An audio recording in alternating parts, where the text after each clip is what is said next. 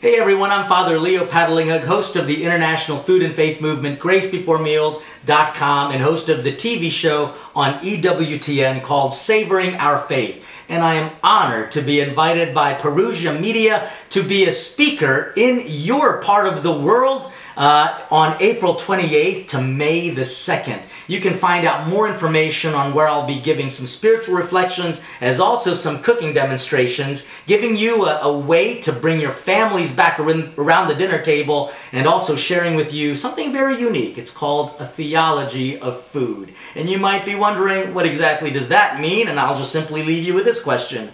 Why did God become food and drink?